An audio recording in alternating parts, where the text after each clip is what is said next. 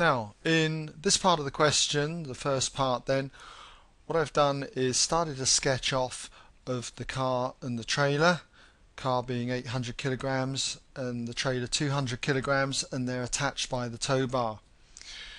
And what we need to do is to put on all the forces, first of all, that are acting on the car and the trailer.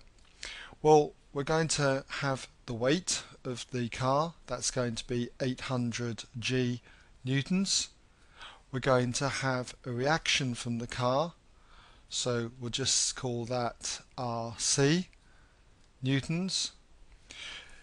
The car has a driving force, a constant driving force of 1200 newtons, so that's going to be a forward force of 1200 newtons. There's a resistance to motion on the car that's going to act in this direction. We're told that that's 400 newtons, so put that in there.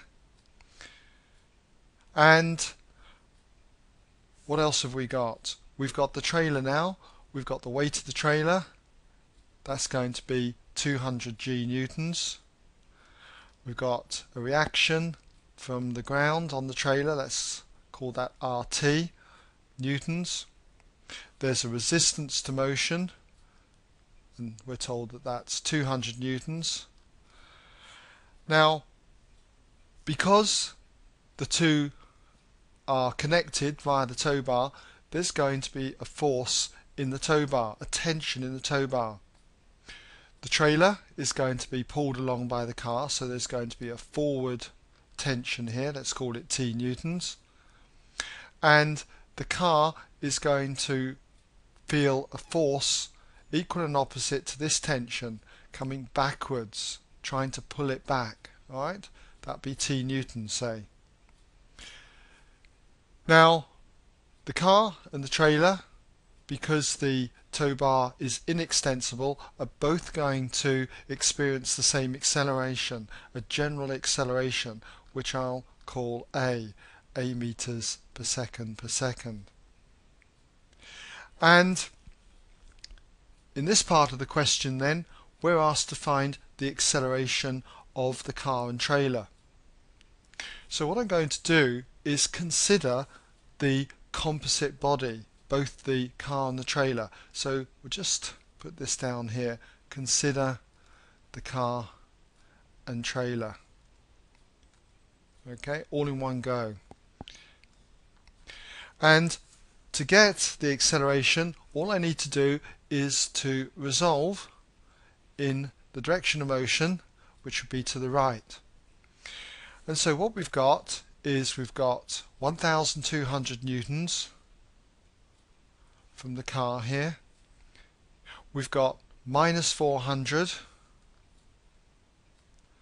and effectively we've got minus T. We don't really need to put this T in because, as you'll see in a moment, the T's will cancel.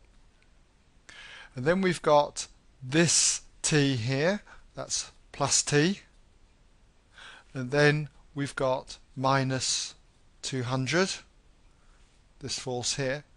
We can ignore the reactions and the weights because they are acting perpendicular to the horizontal. So this is our resultant force that acts on the car and trailer, and that resultant force is equal to the mass times the acceleration. The mass being the total of 800 and 200 here, so in other words 1000 kilograms, and that's times the acceleration A. Now, as I said earlier, you didn't really need to put in these T's because they cancel out, they're equal and opposite. So simplifying the left hand side, you get 600, and then we have this equaling 1000 A. So to get A, all we need to do is divide both sides by 1000, and if you work that out, quite simply, the acceleration is going to be 0.6 meters per second per second. Okay, well that brings us now to the end of the first part of this question.